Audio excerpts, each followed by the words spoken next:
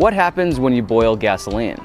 So at 60 degrees Celsius, I think if this stuff explodes in our face accidentally, we'll just remember to stop, drop, and roll. It should solve all our problems, right? Just checked in on this, and it's actually bubbling. If you look at the surface, you can see bubbles coming up to the top and collecting.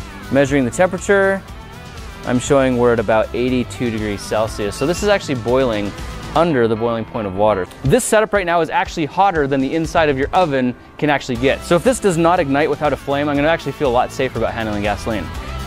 Moment of truth, here we go. Now I'm just gonna kind of stand off to the side here in case something goes terribly wrong. I'm gonna dump it all in one go. In 3, 2, 1. Oh, and it broke the glass.